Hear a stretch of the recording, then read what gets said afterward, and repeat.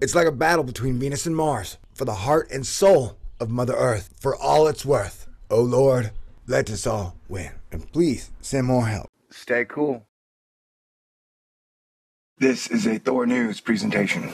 Thor News presents Hit the Button, Baby. When black holes collide, baby. Everyone of you dicks wants to talk about planets. Ladies and gentlemen, welcome to Thor News Super Solar System News, where I cover all the news that is fascinating that happened in the last week or so. And you know I didn't cover it all. I just cherry-picked some special stories that were very interesting, but not interesting enough to be their own video.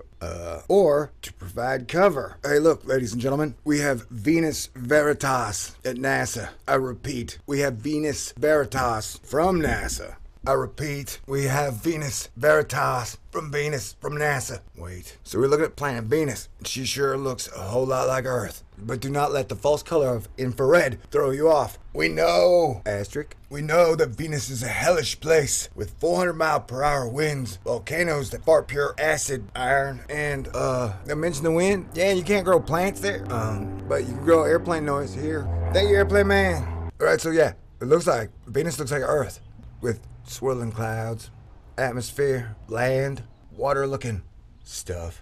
But the big trick with Venus is that she is definitely the most McDLT of all planets. And I hate to use the same joke over and over and over, but I'm sorry. It totally applies this time. See, the side of Venus that faces the sun, always hot, baby. And the side that faces away from the sun is always cold, baby. So yeah, maybe only half of Venus has a bunch of life on it. And look at that yellow line. It's at the flip side, equator. We all know Venus is an all-day, everyday Armageddon. It's impossible to land on. It ain't even worth trying or talking about it. But man, I don't know. I don't know if SpaceX or NASA takes suggestions from the public, but maybe you'd send a bunch of CubeSats. How many would you need to wait? Not a bunch, it's like 4. Wait. That just felt like a really bad idea as soon as I said it. Anywho, yeah, Venus looks like Earth, but it's not. It's Earth's twin, but female. Wait, Earth is Mother Earth. Jupiter's a dude.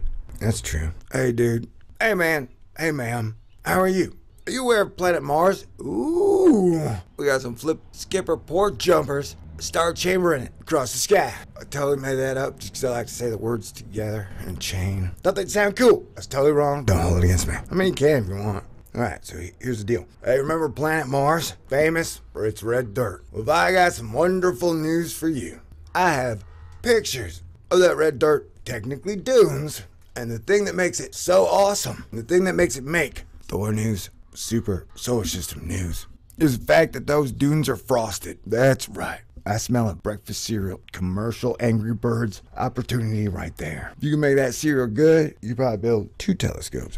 Why is all this CubeSats gotta be cute? Why can't we have a ball sat? Crap. Alright, here's the deal. So yeah, Mars is still orange, red, or brown. We'll get back to that. I really only get into Mars, A, because I can't get out of it, and B, for its new modern mythology narrative. And photographs. Are they fake? Are they real? You be the judge. At the end of the day, it doesn't matter, man. It's not like you're gonna go there and have a coffee tomorrow, or even in the teens or 20s. Asterisk, I don't know shit, I can't predict the future. Well, I know giant motherships could show up in the sky and be like, hello everybody, you guys like snow cones? It is so hard to find something fresh these days. Comic books used to create their own mythology, and nobody was burning torches in their front yard.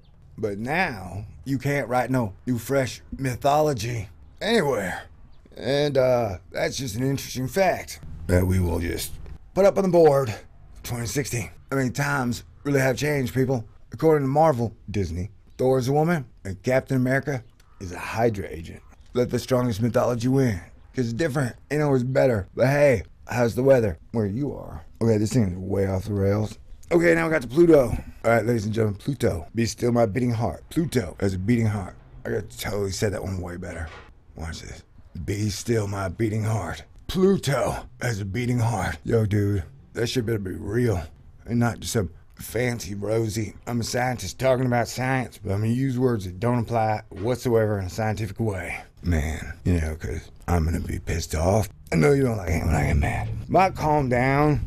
Alright, Pluto has a flat side, and scientists cannot explain why. Oh, they'll be able to, eventually. Alright, this sounds boring, I know. But no, these are dragon scales. Ladies and gentlemen, we officially have dragon scales on Pluto. Or Pluto is partially made up of dragon scales, which is excellent news for Thor News.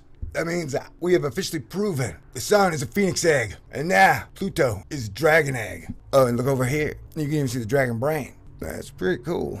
Man, like Tyrion, dragons are awesome. I don't fear them. But like the ocean, I'm aware of how powerful they are. Oh wow, that plane is flying a hologram banner. Radioactive heating is causing cells made of polygons on the surface. And aren't polygons the things that make up pixels? Well, I mean, it's a polygon made out of ones and zeros. It's like if you're gonna build a house out of ones and zeros. Polygon is a framework? I don't know, man. Scientific shapes is not my #1 area of expertise, but I promise you I will get better at it. I believe it's called geometry? Alright, yeah. I blame you, John Stewart. Calculus. Alright, so these dragon scales are basically cells made of polygons on the surface, caused by radioactive internal heating.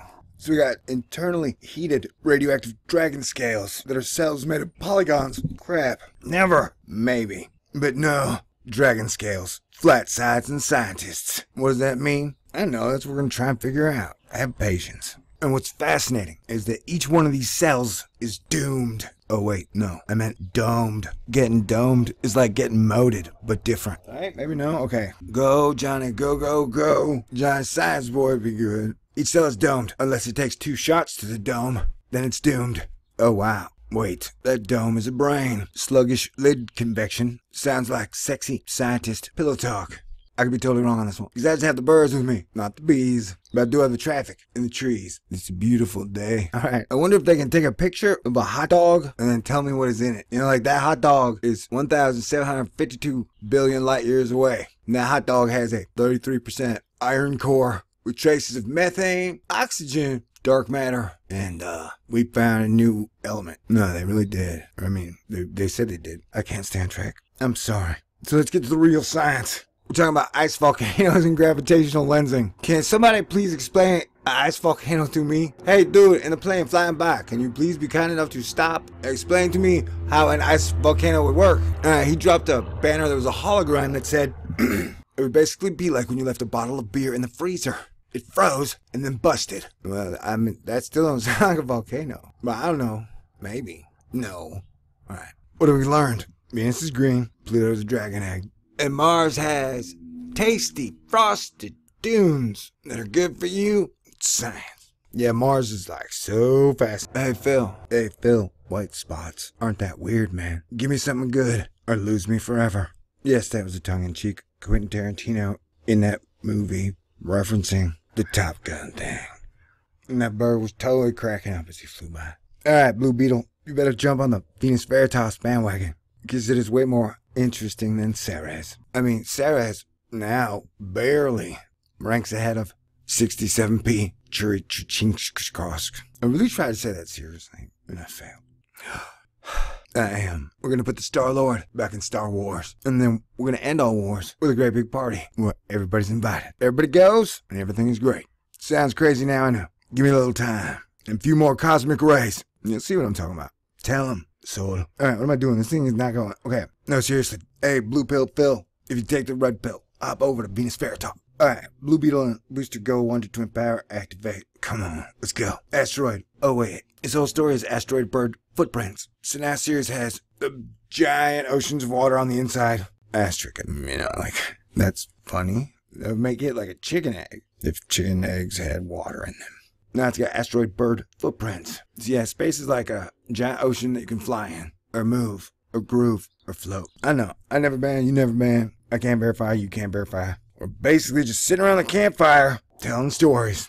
Hey, what's causing the cool stuff on Pluto? Science will say ice. What's causing the cool stuff on Mars? Science will say ice. What is causing the cool stuff on Venus? Science will not say ice. Let's point that out. 7 degrees supersolar sundog. Science will say ice caused that. See that giant magic circle in the sky? Ice did that. What are you talking about? Crazy. And WTF is extreme ultraviolet. Alright, so there you go. Solar system news. Yeah. Great. Wonderful.